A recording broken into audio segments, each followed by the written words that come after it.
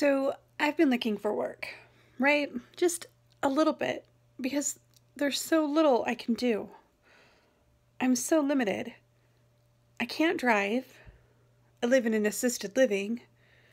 I literally only have energy 2, 3 hours a day. And a couple times a week, I use that to go to the gym. I'm not giving that up. It's the only time I get out of the house.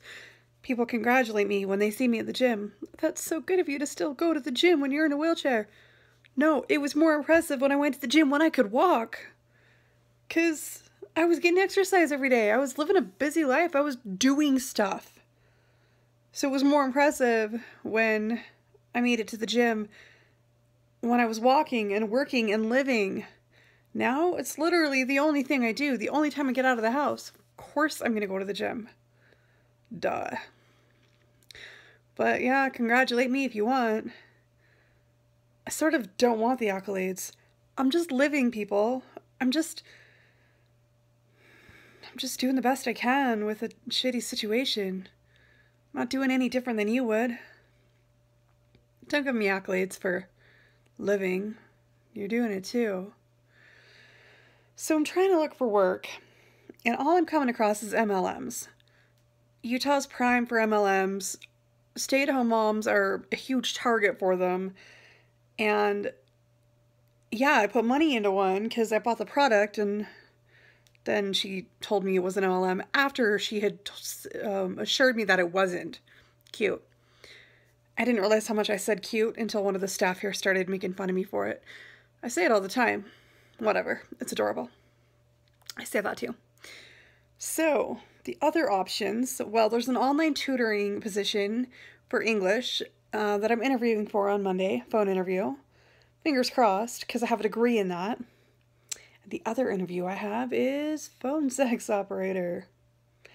My nickname at every phone job was 900 because apparently I sounded like a phone sex operator. Yeah, one time at the real estate agent place, I used the intercom after I'd been there for 2 months. Dude comes running down the stairs looking around for the hot new secretary, and I'm like, still me, just me. And he's like, wow, your phone voice is amazing. Thanks, bro. It's still just me. So, maybe it'll be that.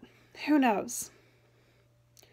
So I researched the fetishes because they asked me to. There are some sick bastards out there. And ironically enough, there were not very many older women in the granny fetish section. Yeah, there were pictures of women on this site. My picture's not going up there. Oh, hells no. I mean, if that's what I end up doing. Fingers crossed for the tutoring English, because that's what I have a degree in. I don't have a degree in phone sex operator, even though I did go to kind of a crappy school. But it's accredited, so yeah. So I want to use my degree.